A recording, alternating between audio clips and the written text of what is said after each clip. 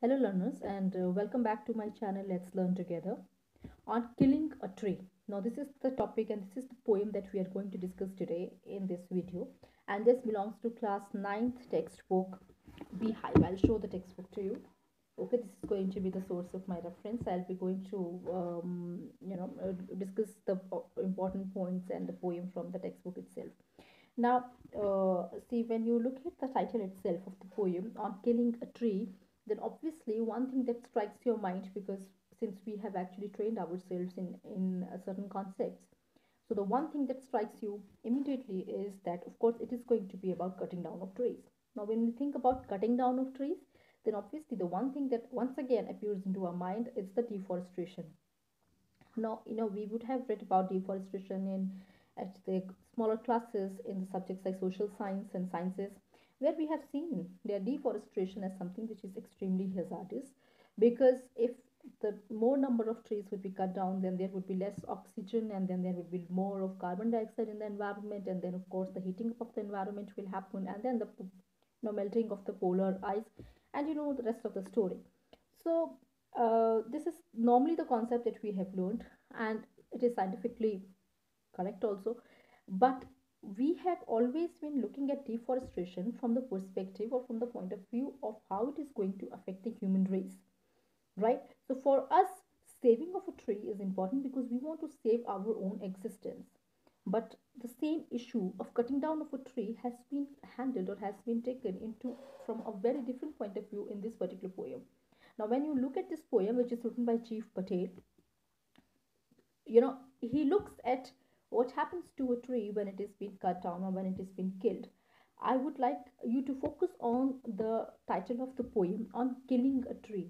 Now you must understand the words in the title, and of course throughout the poem have been very consciously chosen, where killing is the word which has been deliberately added, because killing is something that takes you closer to an action of something like committing a murder, because the intention is just to completely finish a life, is to completely make a person or anything or any other living being completely dead.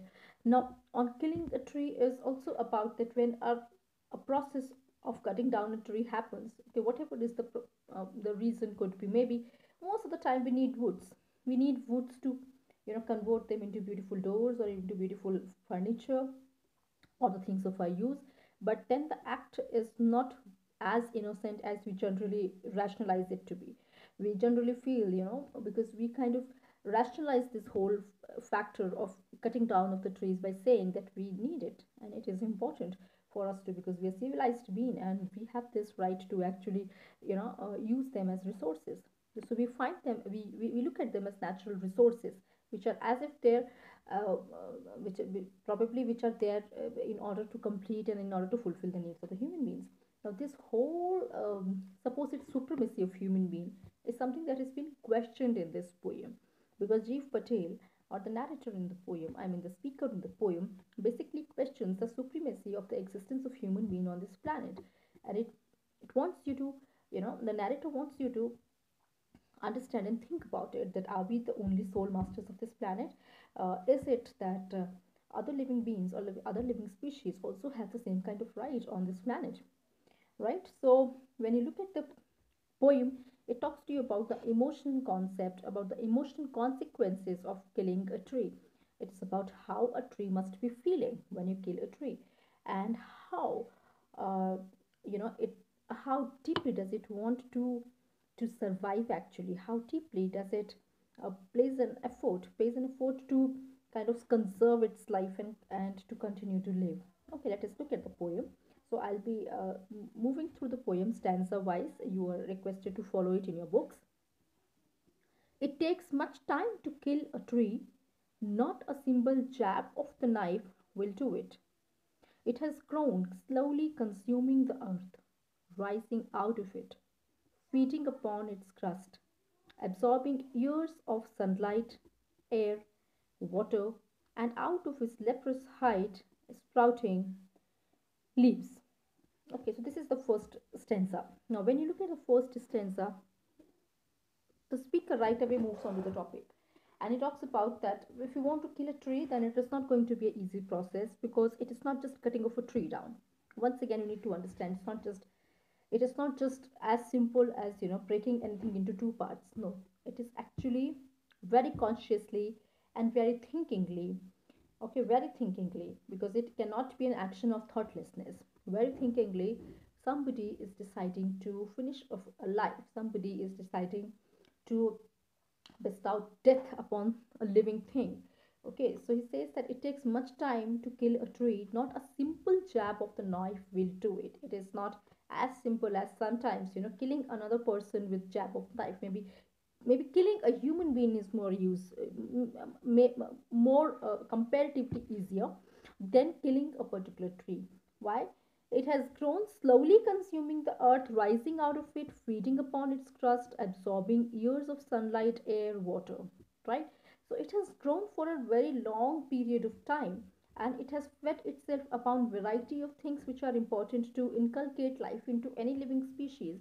For instance, air, water, sunlight, years and years of all these things have been actually consumed by the tree, and only then it has come into its complete bloom or into its complete form.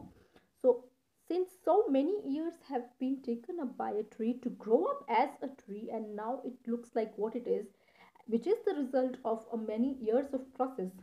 Actually, since so many years have been invested in its growth, a simple jab of knife will not completely cut down or kill the tree. And out of the leprous height is sprouting leaves. So, because of all this process that have just been explained in the stanza, then it comes out of its discolored bark. Bark is nothing but the outer skin of the trunk of the tree. So from there the leaves have sprouted out.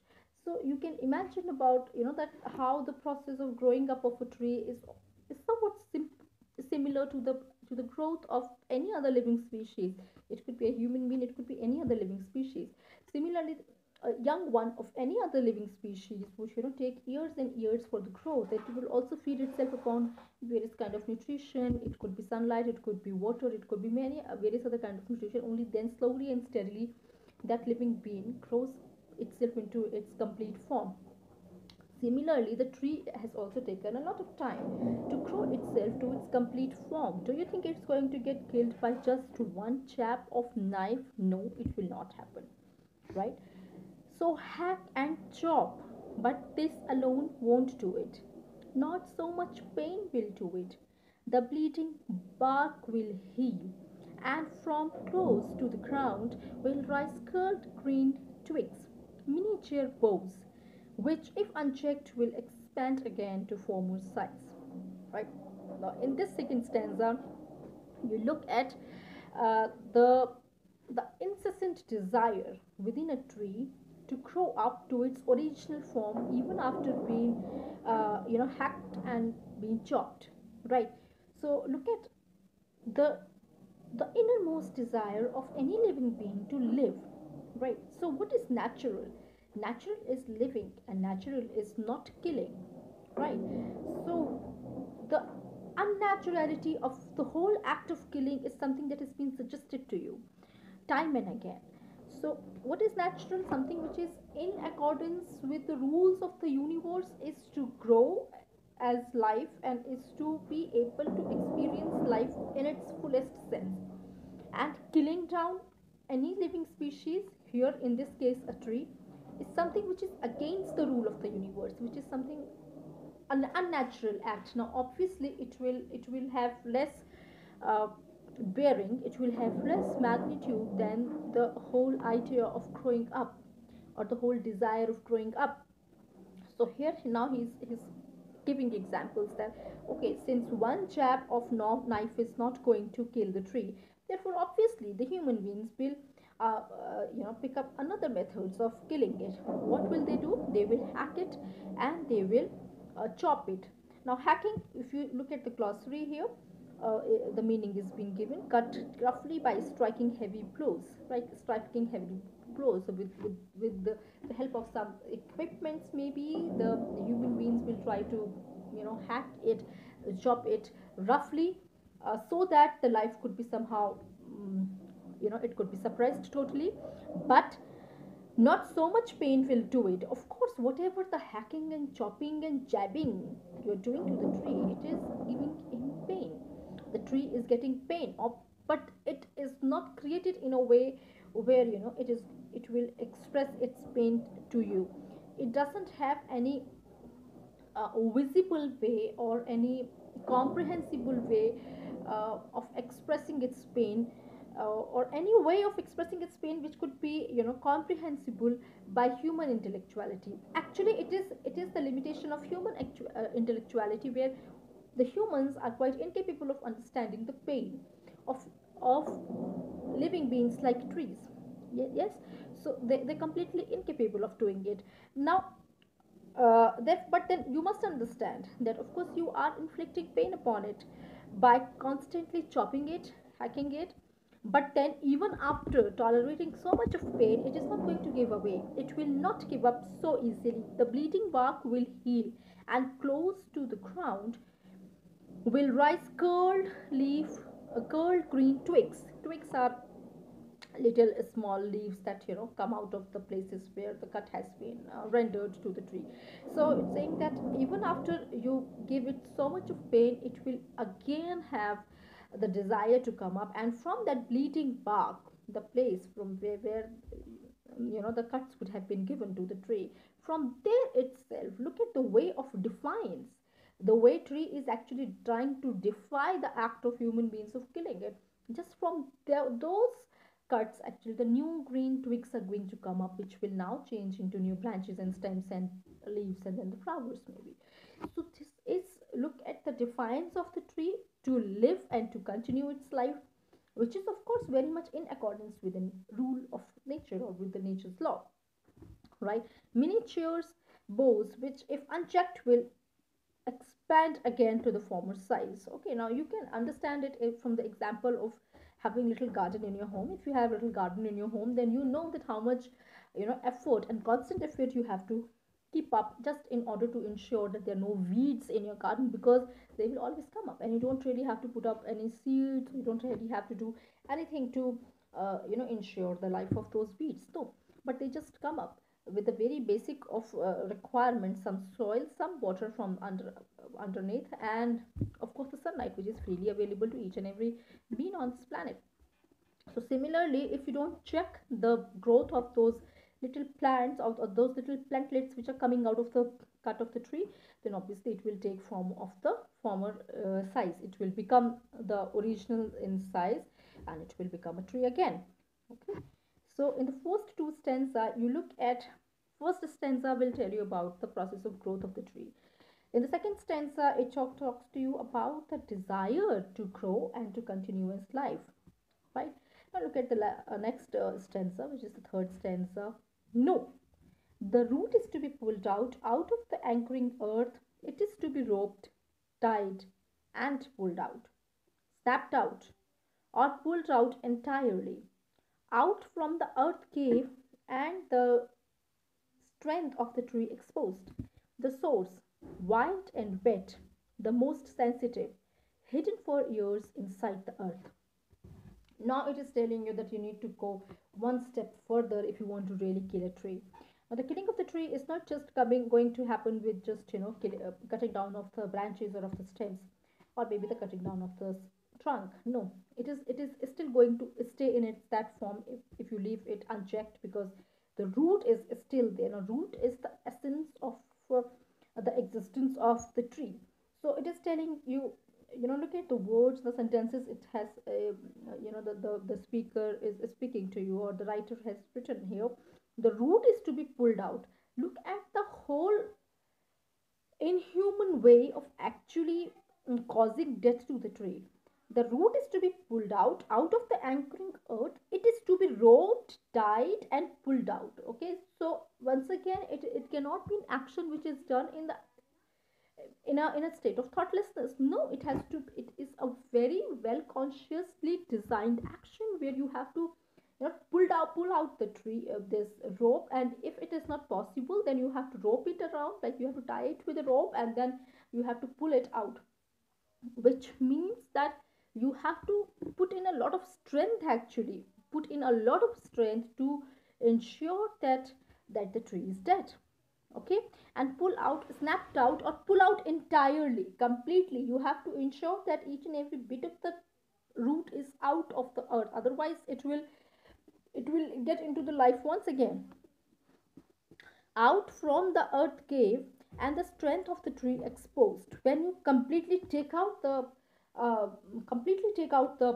uh, this root, at that time you understand that how strong the tree has been, because that is the real strength of the tree, which kept it anchored to the earth very tightly, very strongly, and it also allowed a lot of nutrition to the tree, right? Now the strength of the tree exposed, the source, white and red, the most sensitive, hidden for years inside the earth. Okay, so what was the source of its life? It was the root. And how was it? It was white, it was wet, and it was wet because of the water, and it was wet because it now shows the life in it. Like, so it was the most sensitive part, because that was the part from where the the tree was driving, it was actually deriving its strength and will to live. Now, it was kept inside the earth, it was kept hidden inside the earth for a long period of time.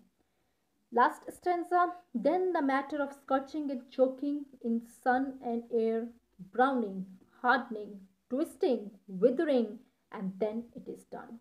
Right? Now, even now, taking out of the root is not complete, because if you have taken out the root, yes, you have killed it now, but then it is still of not your purpose. It will not serve your purpose until you actually convert it into the workable wood. And how do you do it? Look at the last stanza, by scorching it. Okay, scorching it means that you keep it under high temperatures, under the sunlight for a long period of time, because then it will lead to the drying up of the tree, of the wood, and it will ensure the loss of any kind of moisture, because as long as moisture is going to stay locked inside it, there is a very strong possibility of life coming out of it. So it needs to be completely dried up, scorched. Then choking is once again a kind of stabbing that needs to be done. Choking is to ensure that it does not get back to its original form, right? Choking is it is a process of actually killing a person by disallowing the air into the mouth. For example, if a human being needs to be killed, then choking is a good process, because then the complete throat is held out tightly in order to ensure that there is no availability of the breath that happens. And in the lack of breath, or with the lack of breath, actually the human being may die within few minutes. So something of the same kind needs to be done with the wood.